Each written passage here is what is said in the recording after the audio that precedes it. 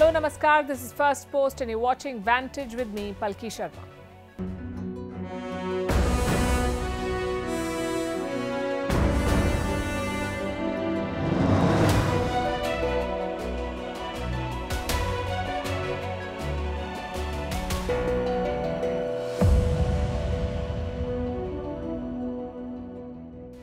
As the war in Ukraine reached Moscow, a drone crashed near the Russian capital, raising an alarm. Russia is blaming Ukraine for this. We'll bring you up to speed with what happened, as we also focus on another threat that Russia faces.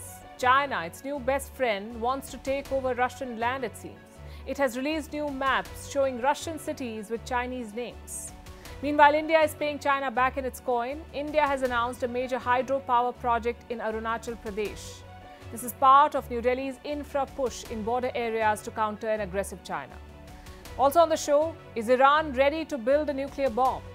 We'll tell you about a new claim and why you don't have to be very smart to make a lot of money.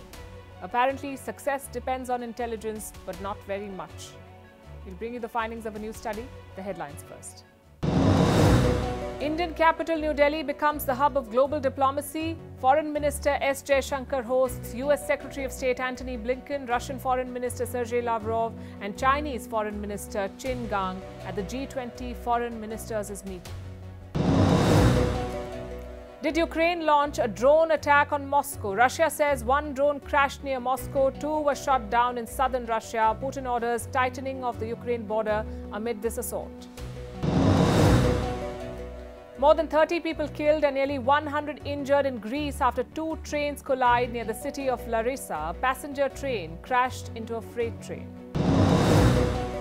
Mexico slams America for meddling in its internal affairs. The president is overhauling the electoral body. Protests followed, and America is supporting the protesters.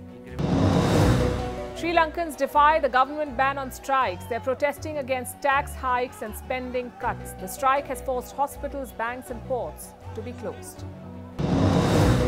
Japan's Prime Minister sparks a row. Fumio Kishida says banning same-sex marriage is not discrimination. Earlier, he apologized to the LGBTQ community over discriminatory remarks made by his former aide.